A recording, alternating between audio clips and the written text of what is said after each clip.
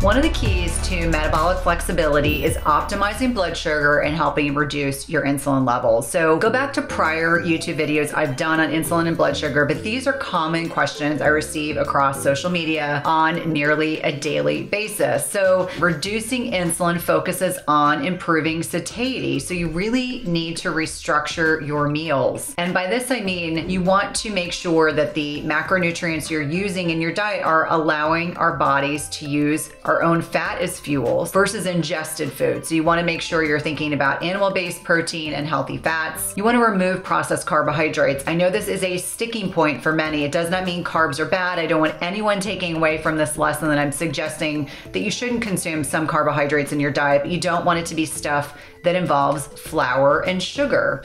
You want to eat more nutrient-dense whole foods, like I mentioned, animal-based protein and healthy fats. These will help reduce cravings and your appetite. Protein is the most dense macronutrient, meaning the more protein you eat, the less likely you are to overeat. You will reduce your energy intake, which will help push fat loss and reduce your insulin levels. Best examples of meals. I get these questions all the time. I love steak and broccoli, chicken and spinach, a large salad with fish or shellfish, even hard-boiled eggs, bison, antelope.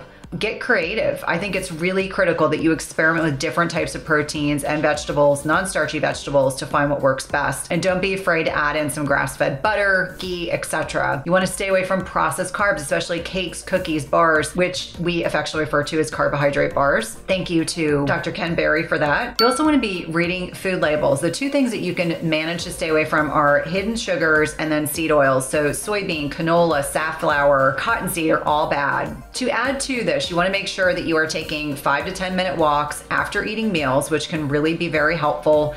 I'm talking about a very short walk with yourself, with your kid, by yourself, with your dogs. You can also check your blood sugar before you eat your meal and then 2 hours afterwards. Now, I'm in the midst of reading a really interesting book that is called Big Fat Keto Lies. And so you want your pre-meal sugars to be less than 100, ideally 80 to 90 at most. And if higher, I take a walk and then try to recheck. So if your sugars are over 100, 110, you should really not be eating a meal. You should try to wait till they come back down.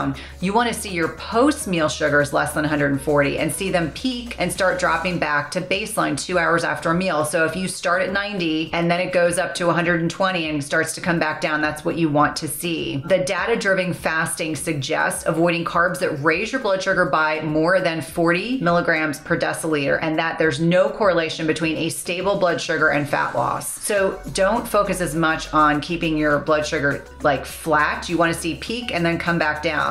Instead, focus on your pre-meal values and your body mass index. Now, I want to give an example. I have been wearing a continuous glucose monitor for the last several months. What I found is that I cannot consume plantains. When I eat them, my blood sugar bumps up to 160 and comes back down. So one of the most powerful predictors of metabolic health is really your morning blood sugar levels. So if your blood sugar is more than mid-90s, so between 80 and 95, fine. If it's 110, 120, you really need to work on that first.